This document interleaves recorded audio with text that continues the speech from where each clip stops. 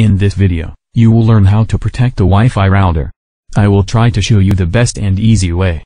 First, enter to internet browser being comfortable for you. For example, Google Chrome, Mozilla Firefox, Microsoft Edge, and others. Type your router IP in the browser search box.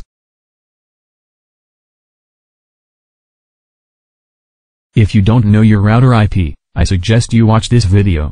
The video is about router IP, username, password. Enter router username and password. I changed the password of the router admin interface.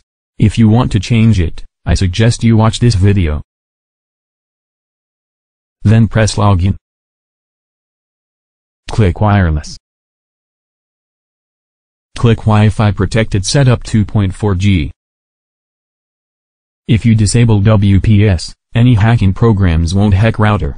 The only exception is paid hacking programs. Because some paid hacking programs can break, but I can say with confidence that 99% can protect. Change to off. Then press Save Settings. Congratulate, you learn how to protect the Wi-Fi router. If you have any questions or suggestions, please leave a comment. Bye for now.